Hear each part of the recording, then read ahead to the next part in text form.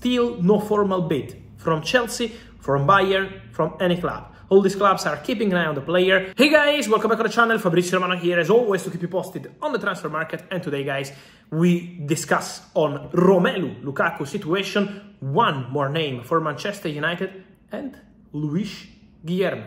Keep an eye on the talent. Let's jump into it together.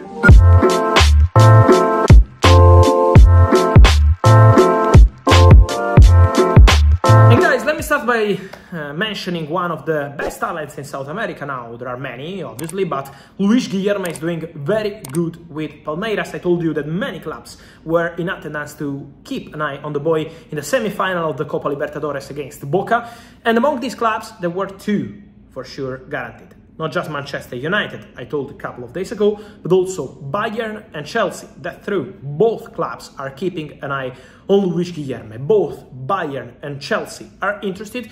At the moment, there is still no formal bid from Chelsea, from Bayern, from any club. All these clubs are keeping an eye on the player, keeping contacts to understand how much Palmeiras really want for Guilherme. Could be similar to the Hendrick package, so a fixed fee with some add-ons. That's the idea of Palmeiras president, but in any case, lot of interest in this boy. Chelsea will keep monitoring this boy, Guilherme.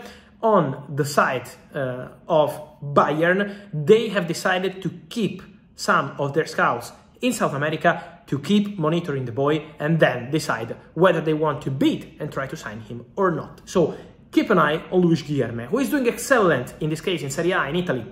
Is Romelu Lukaku on loan from Chelsea to Roma. 7 goals in 7 games started as Roma player between Serie A and Europa League. But guys, what I wanted to tell you on Romelu Lukaku is an important information, because from what I'm hearing, there is kind of close, is not kind of close, but is an exit agreement between Romelu Lukaku's camp and Chelsea for summer 2024. So there is already a fixed fee for Romelu Lukaku to leave Chelsea in summer 2024. This was part of the discussion they had in the recent times after he joined Roma, and Romelu Lukaku will be made available in summer 2024 for a fee around £37 million. So any club can go there, decide to pay that fee. Chelsea have no intention to spend the whole summer negotiating again, as has happened this summer with Inter, with Roma, and with other clubs for Romelu Lukaku. They know that Lukaku will return next summer because there is no buy option in the contract with Roma, and so they decided to put that price on the player. So who wants to sign Lukaku now knows that they have to pay £37 million.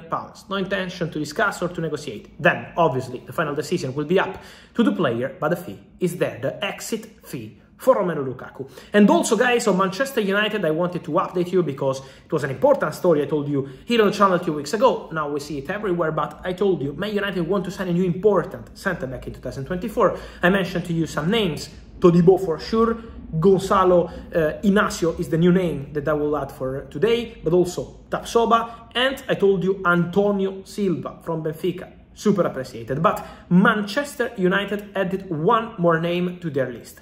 They are sending their scouts to Portugal, not just for Antonio Silva, but also for Gonzalo Inacio. So what Manchester United are doing is to keep an eye on some defenders they really appreciate with the scouting department. Then there will be time in the next months to decide with Erik ten Hag and with people into the club who is the right player for them, how much they want to spend, what kind of player they want. These are very different players. For example, Tapsoba is more physical, Todibo is more physical, Antonio Silva is more kind of fast centre-back, Gonzalo Inacio is left-footed, so completely different kind of centre-back.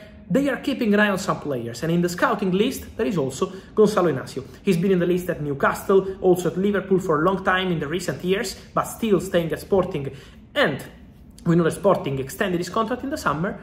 But Manchester United are going to keep an eye also on Gonzalo Inacio. So, very talented centre-back, one to watch for sure in the next months, also for Man United. And so guys, let me know your thoughts on all these stories from Gonzalo Inacio and Manchester United to the situation of Romelu Lukaku, Guilherme. I wait for you in the comments. Remember to like this video, turn on the notification bell, subscribe to the channel. See you soon with Fabrizio. Ciao!